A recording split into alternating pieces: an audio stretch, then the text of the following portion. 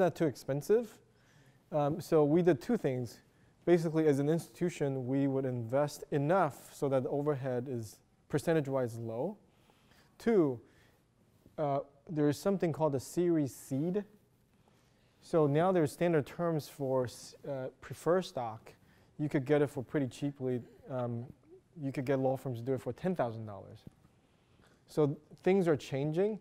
So our advice to entrepreneurs is try to bootstrap to this point minimal viable product, and raise $500,000 to $1 million through preferred financing. So you have enough of a scale. But if you need to raise $250K, do a convertible note. That's fine, and they'll cost you $2,000 to $3,000.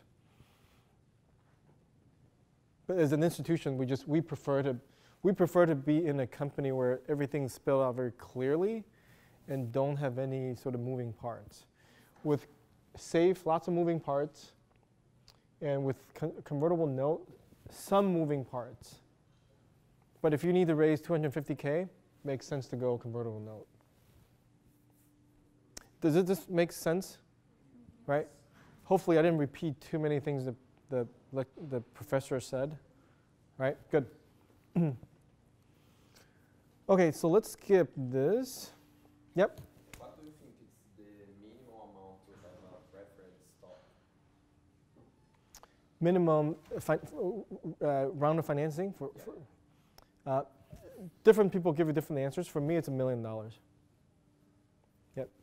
Can investors go back and forth, like from loans to stocks and back to loans? Explain that again. Yeah. So can investors go back and forth, like saying when it's scaling well, they change it to stocks? Oh yeah. Okay. So the question is, can a company, not investor, can a company start with convertible note and then prefer financing and then go back to convertible note again? Right? No, I mean it's the investors who choose to actually convert their loans to shares, right? Yeah. Yeah. So if it's not scaling well, I mean can they? No. Once you convert it, typically, once you convert it, it's done. It's a one-way street. Yeah. Good question though.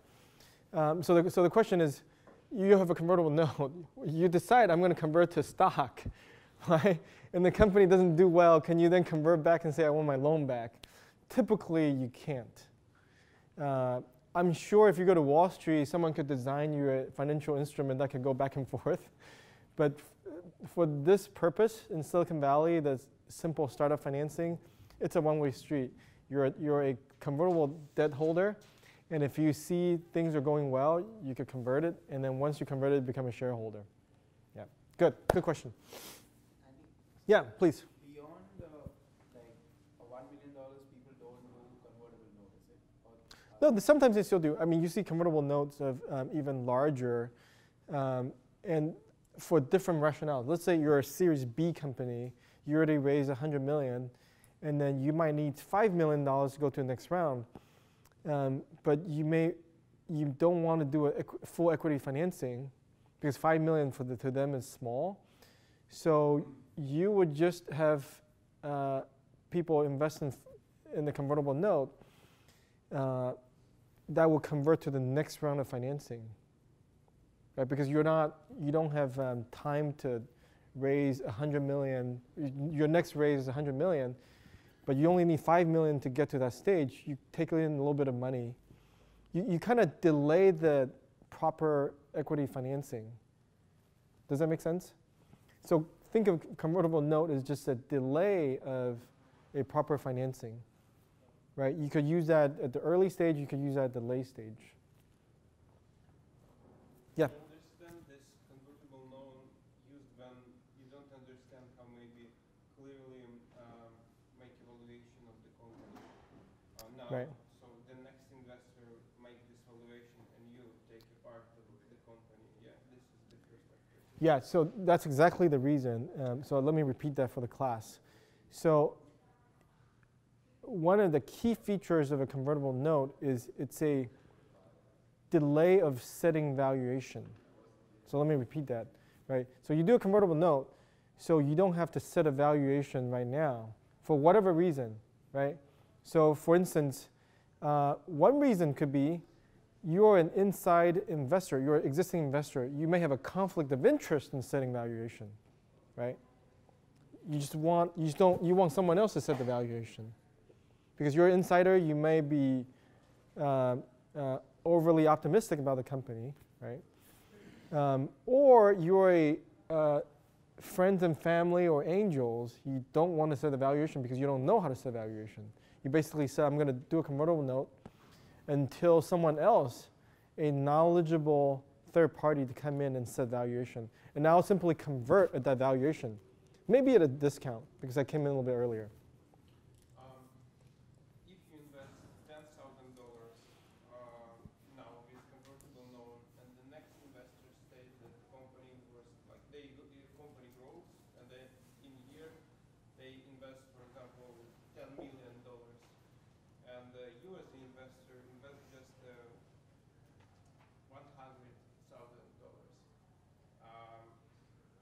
How they make your stock? How they understand? Okay, so let me try to rephrase your question. I think basically what you're saying is there's a disadvantage of being a convertible note holder because you invest and then the company makes progress, the valuation goes up. Why would you want to convert at that high valuation, right?